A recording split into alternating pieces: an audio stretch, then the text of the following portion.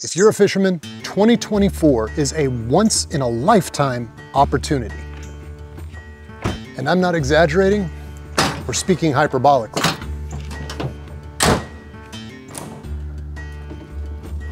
What's happening right now hasn't happened since 1803 and won't happen again until 2245.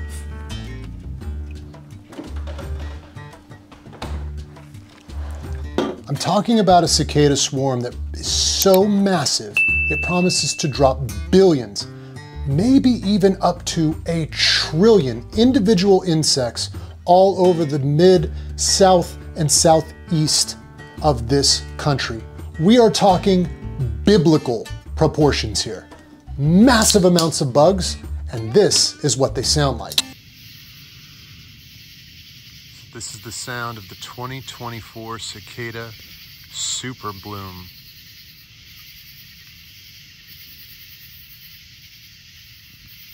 It's gotta be 3x as loud as it normally is. So why is this happening?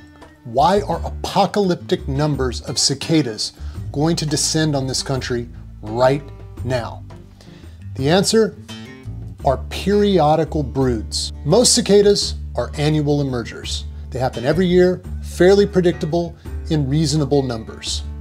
Certain broods of cicada are periodical. They happen every 13 or 17 years at a variable pace. This year, we are going to get the confluence of all three. Our normal annual cicadas, a 17-year brood, and a 13-year brood, all overlapping at the exact same time. Brood XIII, or 13 for those of us who are used to real numbers, is a 17-year periodical, and it's emerging, has emerged, is out in the wild right now. Brood XIX, or 19, is a 13-year periodical. It emerges mainly in Georgia and then covers most of the southeast. To have these two things happen at the exact same time, to have this overlap, is rarer than Halley's Comet. More bugs means more fish food. How do you take advantage? If you fly fish, the answer might seem a little obvious. Go out a little bit later, get there just before the bugs start singing their song, and fish a big, nasty terrestrial. We're talking legs. One that has been very effective is the good old chubby Chernobyl. Stock that up in your fly box. Now, if you're a bass fisherman, you are not out of luck. This is going to be an opportunity for the bass as well. Same basic principle applies. Go out a little bit later as the sun is starting to lower. You're gonna hear those bugs in the trees. Fish those overhanging branches. That's where they're gonna drop out of and hit the water. Fish something roughly the same size on topwater.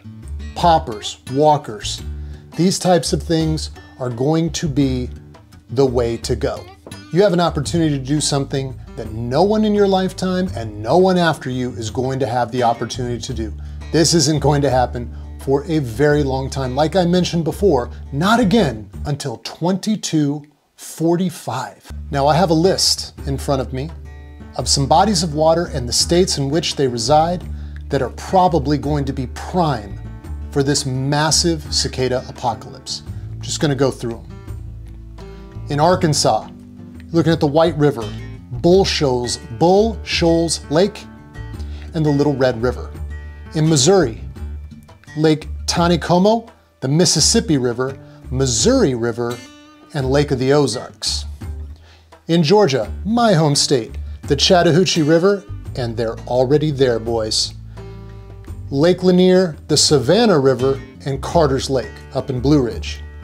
North Carolina, get out into the Nantahala Wilderness. South Carolina, Lake Keowee. There's gonna be a few more as well. Tennessee, Lake Barkley, Cumberland River, Kentucky Lake, and the Hiawassee. Illinois, hit Carlisle, Wabash River, Lake Shelbyville, Grass Lake, and Coffeen Lake. In Kentucky, get out to the Ohio River and the Tennessee River. Boys, this promises to be an amazing time. I hope you get out there, and I hope you absolutely kill them.